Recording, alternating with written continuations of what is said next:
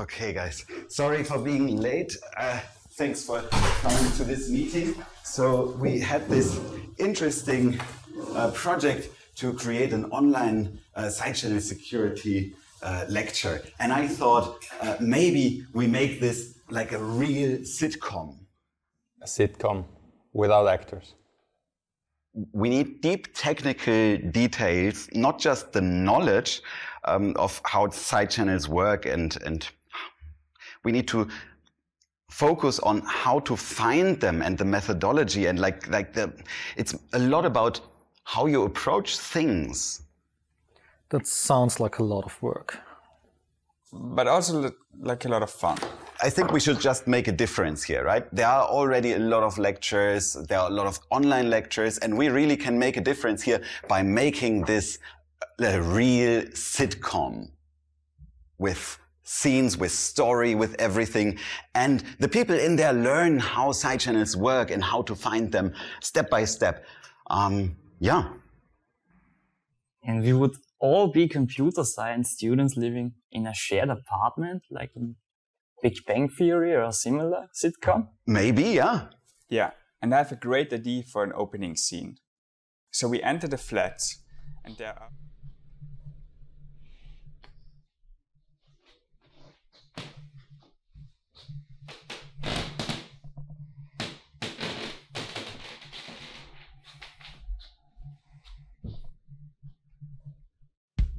Channels are everywhere, most of the time we're unaware, but horses know we're leaking all the time.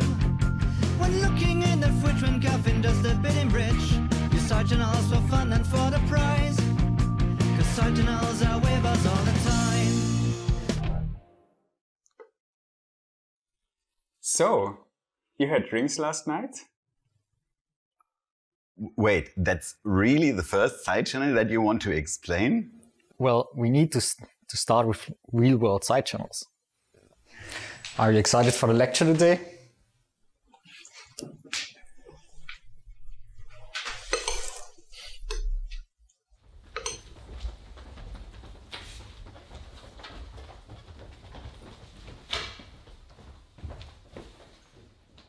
Okay, so in this lecture hall scene here, we need to provide the students with basic definitions for information leakage. What is information leakage? What are side channels? And what are side channel attacks?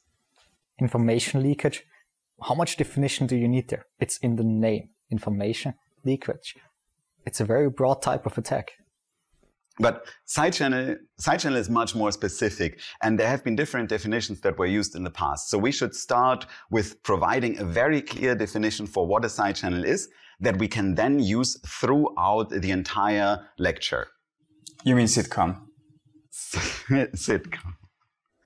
Well, in crypto we say there's a main channel and there are side channels. These are effects of the implementation of the cryptographic algorithm itself, but they are not related to the cryptographic algorithm in principle. I know that definition. So you say side channels are implementation-specific leakage. But the problem is that if you say there's leakage in there by design, I designed the algorithm or the system or something this way, that there is side channel leakage, is it then not a side channel anymore? What if we don't have an implementation? I mean, there are side channels in the real world, right? So are they implementation specific? And we should also keep in mind that we have to visualize this to the viewers. Yeah, so going back to the main channel versus side channel topic. So sometimes the main channel carries also the side channel. Think about a Wi-Fi network where you have an intruder maybe in between observing the packets. So he could observe the packet length, and this is already a side channel, right? Mm-hmm. But I mean, if you just observe the packet length or the packet size or something, that's not directly a side channel, right? Because just looking at the packet length and then deriving something about it, that's the side channel. Ah, yeah. For instance, think about encrypted traffic and websites. So we look at the packet length, and depending on the size of the packets, we can derive the secret. In this case, which website someone visited or not. Ah, and so you say I couldn't get this without this derivation step because the packet is encrypted. Yes. That makes sense. Another example, a side channel that leaks secrets from the operating system. What's the main channel of the operating system? You're right. Well, I think that definition won't work for us. When I studied, I learned that side channels are unintended leakage, but I'm also not quite happy with that definition. Why? Well, isn't every bug unintentional? Backdoors. For instance, OpenSSL. Do our viewers know what OpenSSL is? We can simply say something like, when you encrypt data, like when you access a website or something, or then usually OpenSSL is used. Yeah. The example of OpenSSL, they now document that they don't really care about specific side channels anymore. So is that now a side channel free library just because they don't care about it? No, yeah. So the definition that I have been using in the past few years is that you, side channel attack, you obtain metadata through some channel, and then you derive the actual data from that, and the actual data might be secret. And that's a definition that works, I think, for all the cases that we've discussed so far. And the channel here can be basically any metadata that you obtain, like the packet size, timing, anything. So anything but the real data that you want to get. Exactly. Anything but the real data that you want to get. And then, of course, the derivation step is probabilistic, so you will never get 100% probability that you are correct. But with the additional assumptions that you can make, you might be able to get a very high probability that you're right, because you're controlling the conditions of the environment around it. That sounds good, but I have one more concern. This should be filmed in a lecture hall, right? So we have a lecture in a lecture, like a lectureception? True. But what if we actually provide these definitions in a sitcom where we talk about creating a lecture inside a lecture? So thanks everybody. So remember, for the next lecture, the homework for today is everybody should look out for side channels. When you go at home, just look at the different environments, see whether you see any side channel, and in the next lecture we will discuss that. With that, I'm closing for today. Have fun. See you next week. I think this is a side channel. You can see that there's mail in there. Okay, but I mean, you openly see that there's mail in there. That's maybe information leakage, but not a side channel. You don't derive any secrets. That's true. But you can maybe see that they're on vacation. Yeah. But wouldn't it make sense to have a flatmate that's not studying computer science? Yeah. Okay, but this is clearly a side channel. Manuel was up all night studying. You can't be sure. Maybe it's just a power nap. But the book would indicate that he's studying. Yes.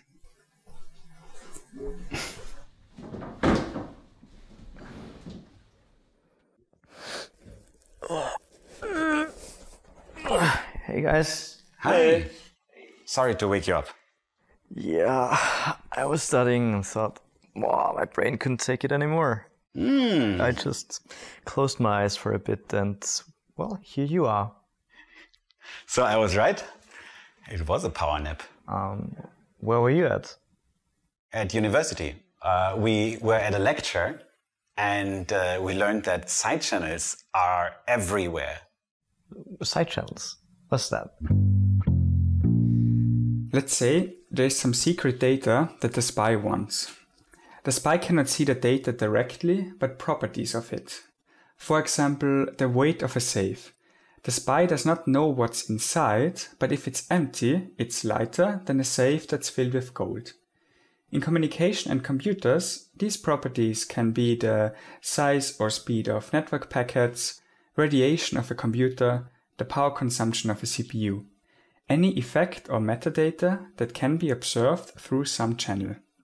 So, the spy sees something that is related to the original data. for example, network packets. He cannot see their content because it is encrypted, but from the size of the packets, he can infer which website the victim is likely visiting. Usually, the recovery is only partial with errors or with a probability less than 100%, but that's often enough. I have an idea. Okay. Oh, this is good. This is good. Take a look at this. A side channel. So you can check whether the soil is wet here every 5 minutes. And then you know whether someone has watered it in the last 5 minutes. So you mean never. Have you ever done that? It's still a side channel. It would work. Yeah, but it's also not secret. Not every side channel has to leak secret information. It's still a side channel. But I could also just stand there and watch and see if somebody goes there and waters it. So, no. But not every side channel has to be useful, right? Maybe you can get the same information through some other way, but it's still a side channel. I still get information through this channel. Okay, so let's add it. Yes. Okay, one less to go. I think I have another side channel for the lecture tomorrow. What's that? I think someone had a guest last night. Oh, nah, we can't use that in the lecture. No. Maybe something less conspicuous. Yeah, like? Eggshells? So that we know that somebody made an omelette? Yeah, maybe. Let's write that down. Why not? Why not? Yeah.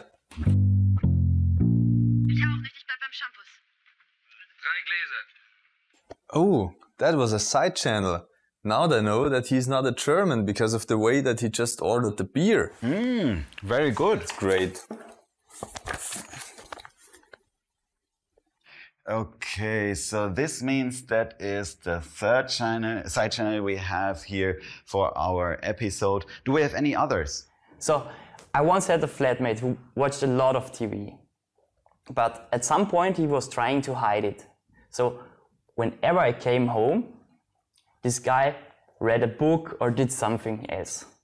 But the TV was still warm, so this is a perfect side channel. Very good. Okay, let me write that down. TV still warm. Okay. What else do we have? I might have another one. So what if one of the persons living in the flat drinks wine and... I have an idea. It's a wine glass on the counter. So, someone had wine last night.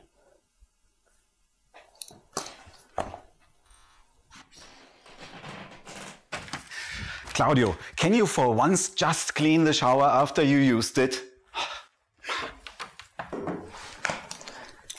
Shower is wet. Someone showered.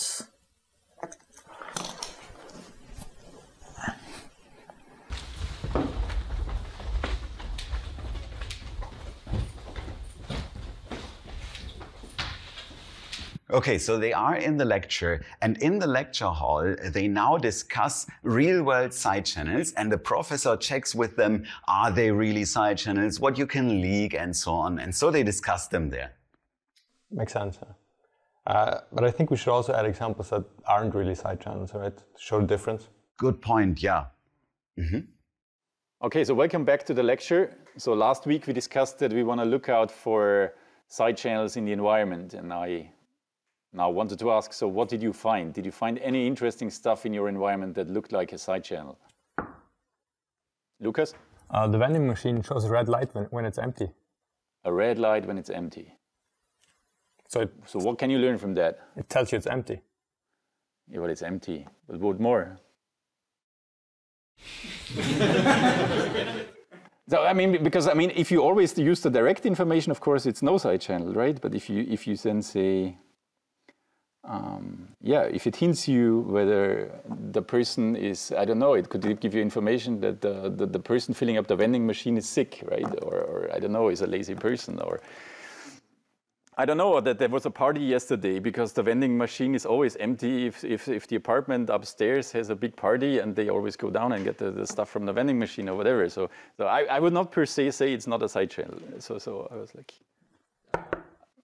yes, another. In winter mornings, when there are footsteps out to your mailbox, it can mean that you have mail. When they're out to your mailbox or? Into your mailbox. So the postman came. Yeah, right. I mean, yeah, in the US, they sometimes also have this obvious sign, right? So that you put up a sign and say there is mail. But if there is snow, you don't need it, right? Because you have the footsteps. Cool. Yeah, that's right. Another one.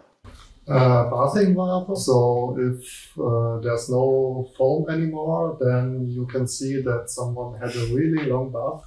Yeah, kind of. Yeah. Not a side channel I would have immediately thought of, but. So you measure the time duration of the bath depending on the foam that is remaining in the bath. Okay, yeah, kind of.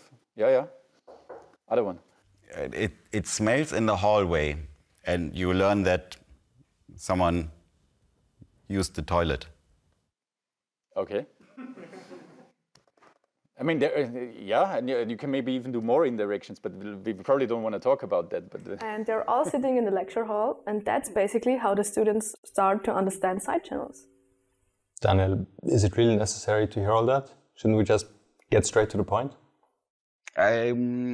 So side channels, explaining how to find side channels. This is not just about knowledge which side channels exist and which side channels you can exploit, but it's a lot about how you think about systems, how you approach systems, and how you analyze them in a systematic way to uncover these flaws. It's all part of the bigger picture. So, as I said, the professor would be in the lecture hall and they would go through these examples. So these were really some great examples. So you kept your eyes open very well. So in the next lecture, we will start then actually with the side channels of the computer domain, right? So we now talked a lot about stuff that you can see in the environment. So when you can now think of all kinds of properties that actually a computer has, right? So the computer has power consumption, EM radiation. You can measure something like that. You can measure heat. There are even works that consider the sound, right? So that a computer might make sound through the cooling that you do of the CPU and so on. So there are different effects that your CPU or that the computer has and that you can actually measure and where you can then infer information about what is going on inside. So some of the most commonly used ones are the timing, the power consumption, where you can really learn a lot of stuff, and we will do a lot of fancy text then next week based on that. All right, so let me just check my notes. Yeah, I actually also have a homework for next week. So you can look up, or you should actually look up till next week, what is the relation of side channel attacks and the year 1943? See you next week.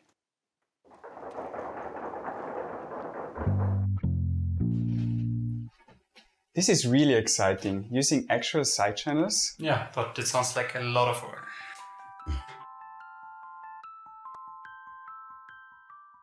Okay, now I understand what you mean. Like a sitcom, but with actual content. Mm-hmm. Exactly. So we first would have some episodes where we cover the basic things, like for a general, broader audience, where you don't have to program at first. And then you go a bit deeper and start with the first software-based side channel attacks. And then you dive deeper and deeper into all these microarchitectural attacks. We will also cover fault attacks until we covered all these very prominent attacks. But let's discuss that next time. Thank you.